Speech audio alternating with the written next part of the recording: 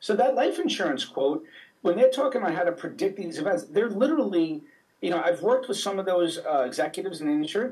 They're asking us our opinions on what markers they can test. They're worried about all of the things that we know about, like the microclotting, everything that's happening in the body that's causing these deaths, the distribution of spike.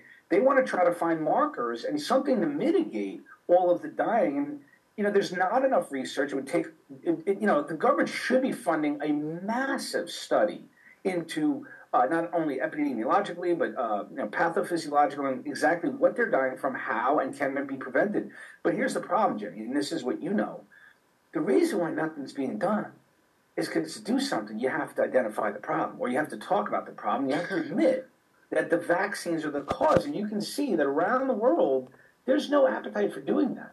I mean, the psychology of all of those, obsessive pro-vaxxers and all the people who coerced and lost our livelihoods, and they literally are responsible for this massive waves of death. And it's not just this country. The UK seeing it. A lot of countries, excess mortality is up around the world. And so who wants to talk about that when you were part of that?